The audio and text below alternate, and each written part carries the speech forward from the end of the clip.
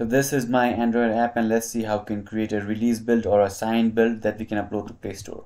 So click on build, click on generate signed build / APK, and you are building APK, so make sure you select this, click next, and here you will see all these things empty initially because you'll be probably doing this for the first time.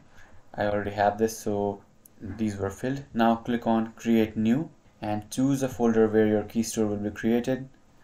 I will just create this inside this apps folder, so inside teeny Android examples.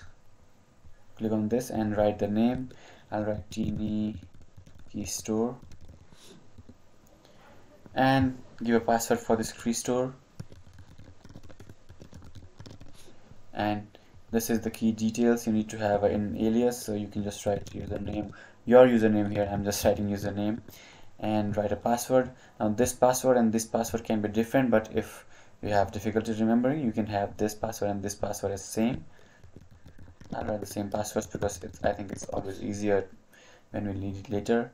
And for these you can just write anything.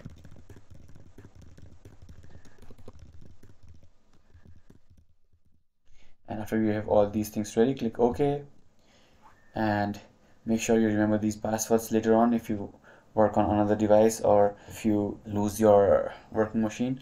Make sure you save this key store somewhere safe and remember this password for updating your app, otherwise you won't be able to update your apps in Play Store.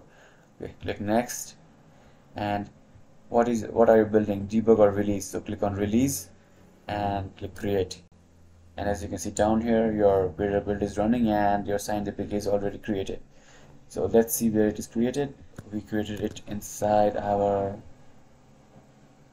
Android folder and our Android examples app, and inside the app you will see there is a release build folder here, and inside this you will have your release build, as you can see here. If you have any questions, let me know in the comments below.